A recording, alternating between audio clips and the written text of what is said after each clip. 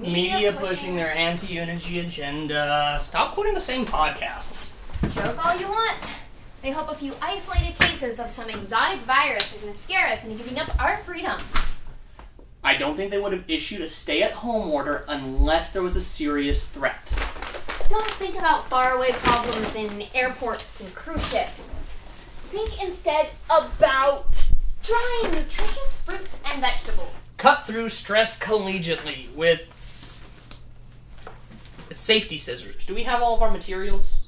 Chris was going to pick up poster board on the way home, but I can see if he can add that to the list if it's not too late. Oh, we might have to do without. I'm pretty sure they closed all the craft stores.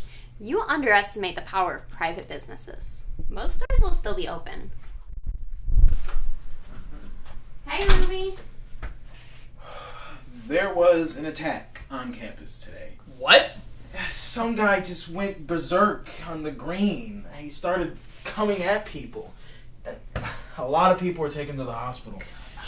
So was it a shooting, or? No, it was a stabbing. That's what I heard. Well, I'm glad you're safe. I take it you didn't get the poster board. I know, but I can't afford to fail this. So until the school formally announces that it's closing, I'm going to go forward as if this project is still due tomorrow. Oh, man, there was another stabbing today at the mall. Which mall? I want to look that up. DuPont. God, what the hell is happening? Okay, so they seem unrelated. This says someone physically assaulted someone else at the mall, unprovoked, probably a mugging, and was shot by mall police. At the hospital, the mugger tested positive for the virus. So the lockdown is probably a cautious step to protect themselves from liability from the lockdown and from someone being sick. If they're unrelated, and this is about the mall's liability, why is the whole county in lockdown? 2 attacks, and one of them is sick? That's some wild coincidence. But not a reason not to go out if there's something we need. Maybe we should shelter in place like the lockdown says. Don't let the government scare you. Lockdowns are a fascist attempt to restrict your freedom to come and go as you choose. There's no evidence that either these attacks or the so-called virus pose any immediate threat to us. CDC update. Avoid persons exhibiting flu-like symptoms and abnormal, out-of-character behavior. What constitutes as abnormal? Great. Now they want us to conflate unrelated qualities so you can be suspicious of anyone.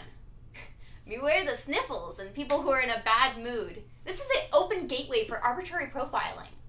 Why wouldn't you avoid somebody with flu-like symptoms? Because without the other symptoms, you think it's just the flu. We shouldn't let this get to us. We've got a project to work on. Look, I drew a loaf of bread. Great. Coach Rusnick will be thrilled. The campus attacker tested positive for the virus. Now they're testing everyone who was even near the attack, and it wasn't a stabbing. He assaulted them with his bare hands. Tackling and clawing, he bit someone. Okay, that sounds like bath salts. I don't know. This could be serious. Could be zombies. Okay, wow. Not funny, insanely inappropriate. I don't even want to think about that. Well, you wouldn't think about it when they eat your brains. Okay, Bruce Campbell. I'm the Walking Dead.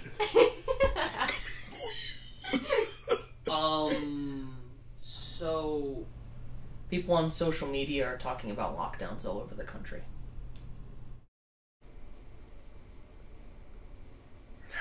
Oh, and the CDC is now advising facial coverings in case you become infected. I see that too. And it looks like a string of unrelated assaults are being linked in order to further dramatize the virus.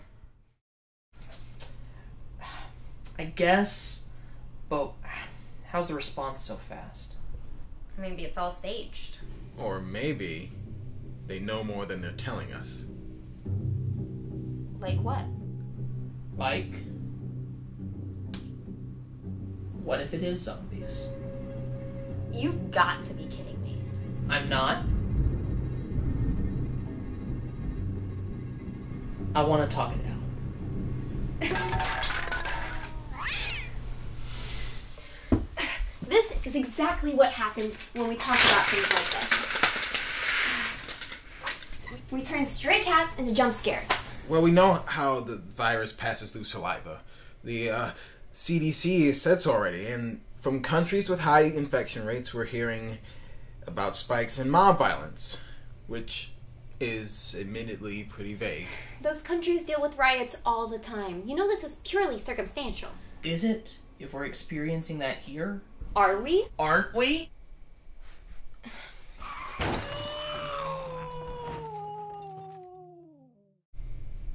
It's still the cats, y'all. We know. But also, we'll be fine without the poster board. You only feel that way because you creeped each other out. You don't even know there's any danger. I mean, the news says we should stay indoors. And our pantry has plenty of ramen. I like ramen. There is nothing rational about a lockdown. How long do you think this is gonna last? Until there's a cure? Until there aren't any cases? People would lose their jobs. Like, seriously, none of y'all are even the slightest bit suspicious? Or are you that ready to hand over your rights to the government? You are very protective of your personal freedoms. I've been given no reason not to be. Have you, or do you choose not to see them? 35 attacks today, nationwide. And they all include biting. In a country with 50 states and 300 million people. And 70,000 confirmed cases. According to who? NPR! To Reuters and the Associated Press. Just today. I will not be scared out of living my day-to-day life. Taylor and I will go out if you're such a coward. You will? And we will be fine. You can't just volunteer someone to march out into what we might think is a zombie apocalypse. Apocalypse? Okay, assuming the two of y'all aren't crazy, we've heard of how many zombies out of how many confirmed cases? I mean, this isn't even an effective outbreak. Small numbers turn into big numbers when they're not taken seriously. It's called exponential growth. I always knew you were paranoid, Chris. But I didn't think you were delusional. Hey, y'all, we don't need to be rude. I'm not being rude. I'm talking sense. You shouldn't live your life making decisions out of fear. You can and you should, lady. Fear is not a flaw. Fear is a natural and evolutionary advantage. Alright, we acknowledge threats, whether likely or unlikely, and we determine if the best course of action is to attack it, to ignore it, or to run away. But acknowledging fear does not make you fearful. I'm happy to see that the two of y'all have completely bought into this nonsense. It would be nonsense to ignore the possibility. I'm not ignoring it. I'm just not as high as you two currently are on Elmer's glue and Romero nostalgia. There are a lot of people online taking this seriously, honey. And I'm sorry, but we're not the only ones using the word zombie. Who cares what they're saying on social media?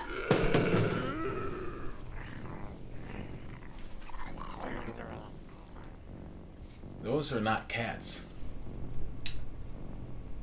We haven't heard cats in a minute. I don't think they're out there.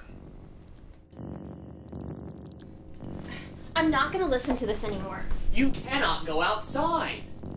Can't expect her to listen. It isn't safe. I have the right to take my own risks. No, screw your risks, honey. This isn't safe for other people. If this is a zombie outbreak, do you understand how that works? Then it's no longer a matter of you or me or him getting sick or even dying. Because if we become zombies, we'd go on to hurt someone else. If it's even a zombie outbreak. Y'all are entertaining this theory way too quickly. What are you more afraid of becoming? A zombie to brains or to public opinion? Brains. Definitely brains. Going against the concerns of the group doesn't make you an independent thinker. Maybe not, but it is my right as a free American, and I refuse to listen to this anymore. What are you gonna do, honey? I'm going to go and get the materials that we need, and maybe some pizza. And I'll come back when everything has calmed down. And then we'll finish the project, and tomorrow, everything will be back to normal. What if you're wrong? I'm not. I'll be right back.